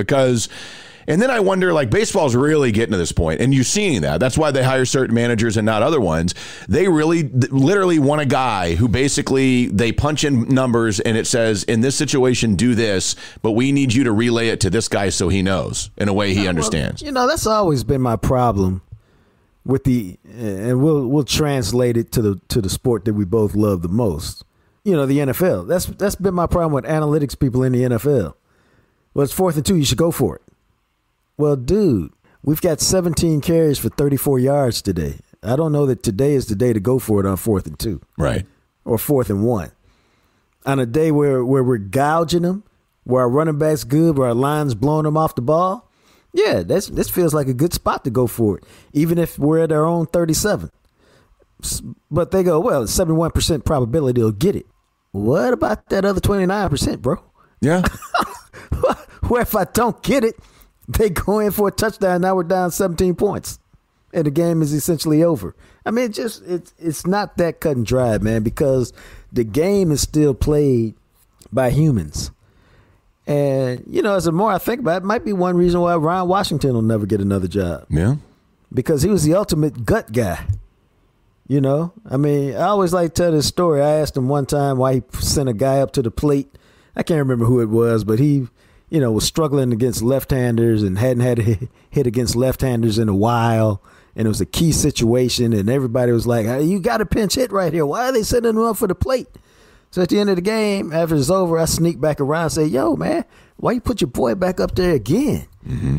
He said because his first 2 times at the plate, he may have even struck out or something. He was like, but he was in there. He looked good. He was aggressive. He was confident.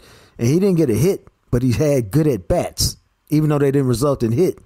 And so I put him in there thinking, if he gets a hit, because he's had good at-bats today, in this situation against a lefty and help us win this game in the 9th inning, he might get cranked up and help us win 7, 8, and 9 more ball games over the next 2 or 3 weeks.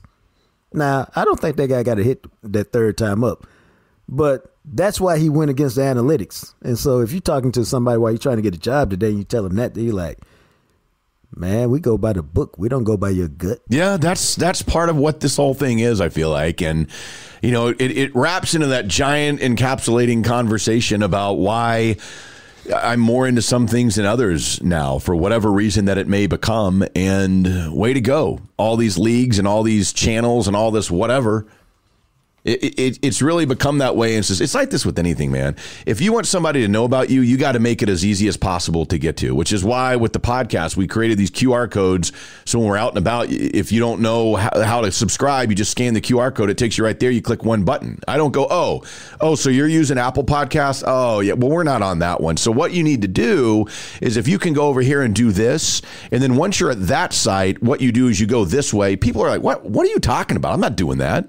Right. But yet, that's what I feel like Cuban or Fox Sports Southwest, Sinclair, whatever it is, somewhere along the way is asking us to do. And it sucks, man, because I would like to be able to watch Luka Doncic on a more nightly basis. I feel you.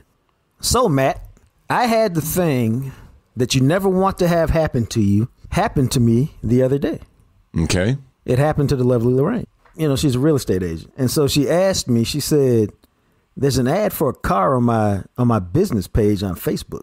I go, well, you didn't put it there? She goes, no. And so you look at it, and it's somebody has hijacked her account on Facebook. Really? Dude. And when I say hijacked it, I don't know how they did it, but they took it over. And so they placed this ad for it was like a 1999 truck. It was a good looking truck, but it was a truck. And it said it was for like $800, which didn't make sense because it looked like it was worth far more than that. But she couldn't figure out how to. I was like, well, the first thing you got to do is you got to change your passwords. And so she was trying to do that. And dude, when I tell you her phone rang all day yesterday with people trying to get this truck because they worked it through some kind of Facebook marketplace thing. What? So it went to a bunch of people. And even though she put on the ad, this is a scam, blah, blah, blah, blah, blah. Her phone was ringing nonstop yesterday with people trying to buy this truck. And so, but you're trying to figure out, they took over the entire page. So you got to get them off their page, you know, blah, blah, blah. So it's very frustrating because, you know, you got to deal with these people calling and it's like somebody breaking in your house. You feel violated because you don't really know how they did it. And you don't know what else that they've done. Well, the other shoe just dropped.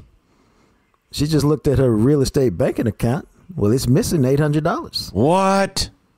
Yeah, because they figured out how to get in there. Jesus. And so, you know, you call the bank and you say, hey, this is fraud and blah, blah, blah. And they can double check it to make sure that you're telling the truth and stuff.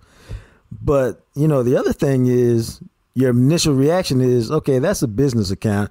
And you keep a certain amount of money in there for her business stuff she's got to do.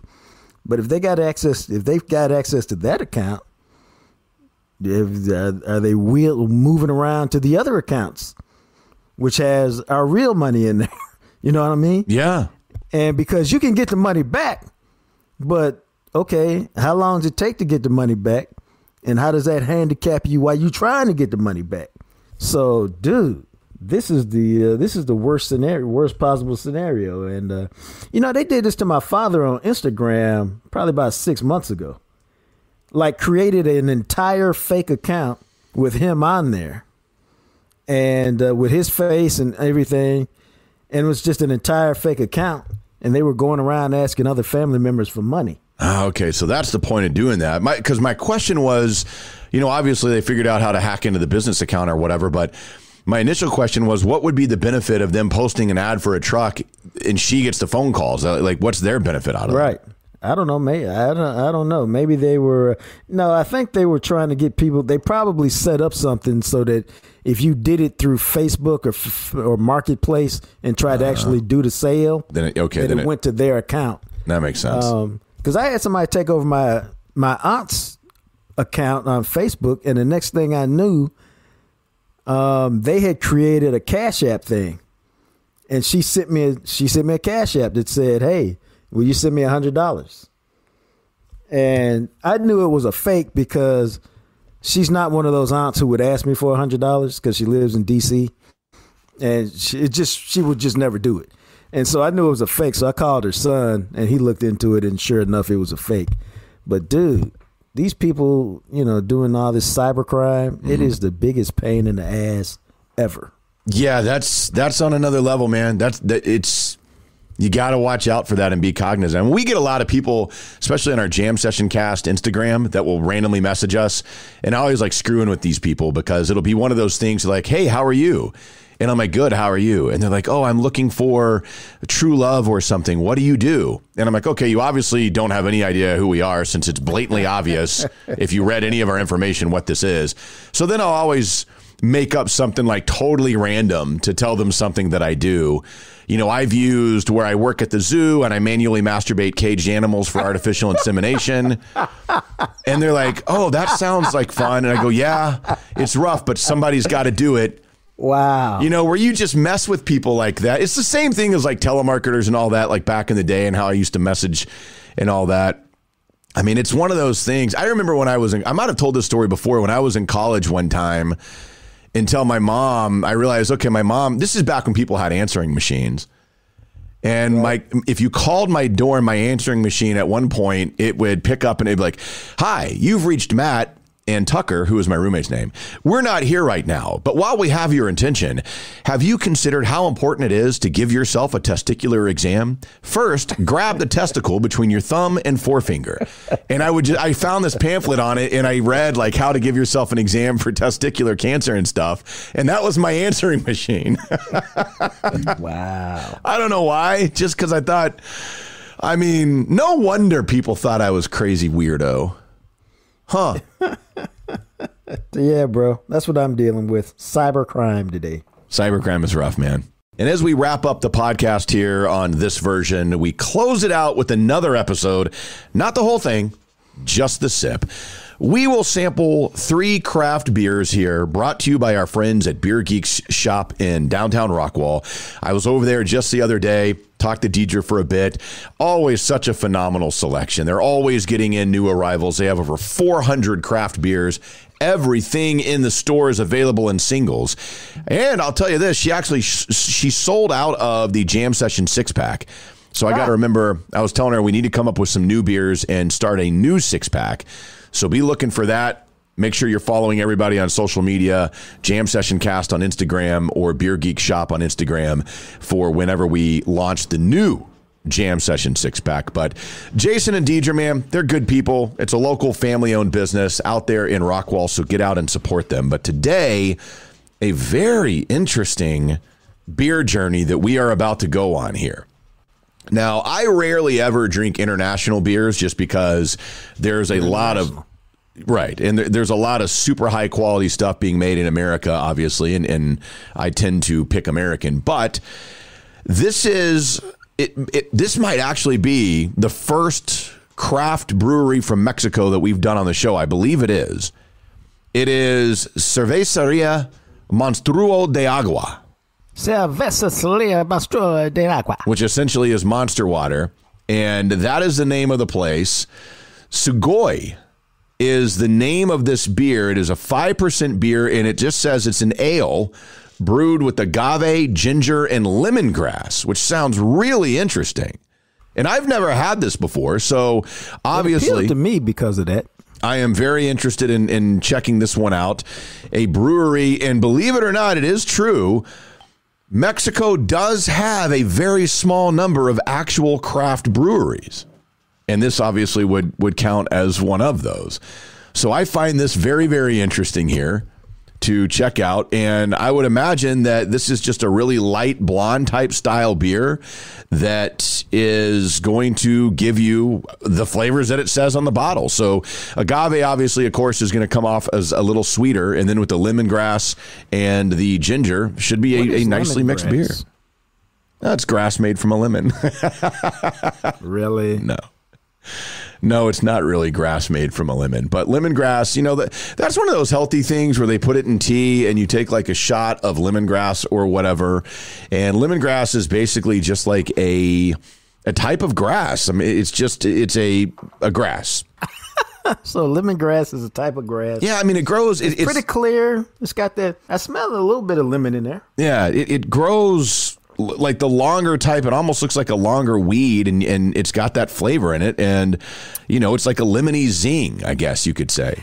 I kind of taste it in there, too. It's got kind of that zing thing. Mexican lager, y'all know me. It's got a bit of flavor in it, not enough to hide that beer yeasty taste. Yeah, that's interesting, man. That is an interesting one. That is. I could see why people would like that. I don't really like it, but I can see why people would, because it's got some more flavor. But I don't know. It's not. You know what it is, man? It's too much lemongrass. Yeah, it's interesting. It's very light. And that's an interesting one. That is a light beer with a lot of. See, I get the ginger in it as well, and I definitely get the lemongrass, of course, coming through. But yeah, that's. I don't know what I was expecting from a craft brewery from Mexico, but I would say that is solid. I don't love it, and I don't hate it. It's somewhere in the middle. No, that's a good way to describe it. That's a very good way to describe it. That's why I said what I said. It's not like it was bad, right? But it's just like meh for me. Yeah, meh for you. And again, that is from Cerveceria Monstruo de Agua from Coahuatamoc, Querétaro, Mexico. Yeah, that place. That's the name of the area that it's from. So let's move on from that one to a beer, and this is a really, really good one here. This is from Modern Times Brewing, which showed up in Texas basically in the middle of last year. And Modern Times is a really cool place out of California. They're doing some really good stuff. They have some really good hazy IPAs and different style of IPAs that they do. But this is called Fruitlands, which is as it tells you on the can, a sour tropical fruit goza. Now, obviously, any goza is going to be a little bit sour and tart. A true goza, as we have talked about before, comes from Goslar, Germany, and is actually made with a little bit of salt in it. So you get a little bit of saltiness on most gozas. If they're done correctly, the salt will definitely come through on this. And go ahead and crack that open. I thought this was a really good one. It's you get the tartness that you're looking for in a goza. You get a little bit of the fruit. You can get the salt definitely coming through, and then the passion fruit and guava, which kind of gives you a nice tropical kick. I was going to say it's the passion fruit that I'm interested in seeing if that comes through. Plus, I want to taste the salt. You should taste it. You should taste it because get it. Yeah, so on this one, to salt. On the sip here, and again, this is Fruitlands from Modern Times Beer. This is one, to me, the passion fruit and guava are right there. They're coming through nice, and on the back, man, that's a solid salt end on the finish there. Yeah. Woo! Yeah. That's a solid salt end, and it is tart. Yeah. And so I believe this falls into the category of exactly what it's supposed to be, not too tasty for your boy. Yeah, man, this is for those that are looking for the style of goza. I just took another sip. Man, this is, if you like gozas, this is what the style, to me, now obviously this one's got a lot of fruit kick in it, but this is what the style of goza is supposed to be because it is quite tart and it is salty, and that's what this is supposed to be. This is actually a really good representation of the style. I've had some gozas that weren't sour and salty. Yeah, and that's why, like, some of those I have, and I'm like, okay, I mean, look, if you want to make a sour, make a sour. If you want to make a Berliner Weiss, make a Berliner. If you want to make a goza, it's got to have salt in it. Otherwise, what are you doing? Okay, all right. Now, see, I've just, and see, that's why you like to talk to Matt about beer, because he just broke that down the proper way. Because I was going to tell him I had a margarita goza from Red Gap Brewer, right, and that wasn't salty and tart. Yeah, and that was one that I thought should have been a little bit more should have been a little bit more salty, and a little right. And it's just there's different ways of doing it. If you're looking for something locally, Three Nations has a goza. When they put theirs out, just their base goza is phenomenal. I mean, you talk about the way a goza is supposed to be, true to the style, where it's light, it's refreshing, it's tart, and it has some salt on the back. Then that's a really good one. In Modern Times, I mean, yeah, the passion fruit and guava come through, but the tartness and salt is there. This is what it's supposed to be. They did good on this. I got to say, Matt, you got to really be impressed that I pulled up a margarita goza from Red Gap Brewer to compare it to. I mean, you really should be. Yeah, that's true. I am. Well done. So let's move on to our final beer here in just a sip from Beer Geek Shop. All these beers, by the way, are available at Beer Geek Shop. You can get them in the singles. You can try any of these beers by itself if you'd like. Let's go to our friends from 512. Obviously, that is an Austin area brewing company, and this is their Nut Brown, which is an English-style brown ale. And the English-style brown ales usually tend to be, most English beers are always this way. They're maltier and a little bit sweeter, and will probably be a little bit of a fuller kind of mouth on it than you would get from the American brown ales. But brown ales are one of those styles. I'm curious if you'll like this, because as you've gotten into Scotch ales and you like stouts and the coffee and the porter, you know, brown ales are not as roasty. They tend to be a tinge sweeter because of the nut roast and all that goes into the way they make these. But if you can get a good brown ale, man, they can be light and very drinkable. And as you can see, this one pours. I mean, it's brown. So what do you think? I don't know that I like how it smells. Yeah, they're definitely interesting, but but I'll see what it tastes like. Because they're not as roasty. I mean, these come across as like almost a little drier, but you get like nutty characteristics in it. That's not bad. And they got a lot of flavor with a little bit of roast, but not as much as you would get from some of the other styles. Yeah, no, that's I kind of like that one. That one's too bad. I was now that I tasted it, because I wasn't sure what to expect, because I wasn't expecting kind of like a roasty coffee thing, right? But that's kind of what it tastes a little bit. Yeah, you get a little bit of that roast in there. It's a little sweet. Why is that? That's just from the malts that they use in building the base on this. Is there some kind of coffee malt? Because it feels like it tastes a little coffee. I mean, I don't know particularly what malts they're using in this one, but I would imagine it's just the malt that they put into it, and how they use it is probably a roasted malt, and maybe a darker malt like roasted barley, I would guess, is probably thrown into this, which gives it. I was trying to read on the bottle to see if it said what it was supposed to be. So, yeah, but this is good. You know, this is one of those styles that comes through really nicely. Yeah. And this is what happens when you hang out with Matt and you hang out with Beer Geeks and you try some different stuff, because that was pretty solid right there, Matt, to steal one of your phrases. Yeah, see, I thought you might like this just because of the types of beers that you tend to be into, that you've kind of started to explore a little bit more, where you get these types of flavors. Right, they're in the same flavor genre, probably. Right, and this is like, browns are usually not a huge thing for me, but again, this is a smooth beer, a nice, slightly dry finish, but the light roast comes through without being as roasty as coffee stouts or a porter or something like that. No. This was solid. It gets more solid by the minute. Well, good. I'm glad you're enjoying it.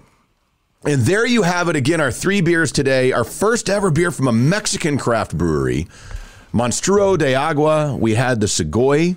Hope it's the last. And we had Modern Times beer from out in San Diego, California. Fruitlands is the name of the Goza that we tried. And then from right here in Texas, down in Austin, 512 Brewing Company's Nut Brown English Style Brown Ale. All 3 available at Beer Geeks Shop in downtown Rockwall. All available in singles. So get by, support local, drink local, and check out some really cool craft beers. There you go. That's going to wrap it up for us, man. Thanks for listening once again to the Jam Session Podcast. Check out our YouTube channel, Jam Session Podcast. Find us on Twitter at McMattRadio, at JJT_journalist. Thanks to Purple Elephant Music for the music you hear right now at the end and, of course, at the very beginning of each episode. He is the radio and TV star, the sexy Jean-Jacques Taylor. And I'm just a guy, Matt McLaren. Remember to subscribe and rate and review the podcast. Tell your friends as we continue to grow this together. And we'll catch you next time, available everywhere you listen to podcasts.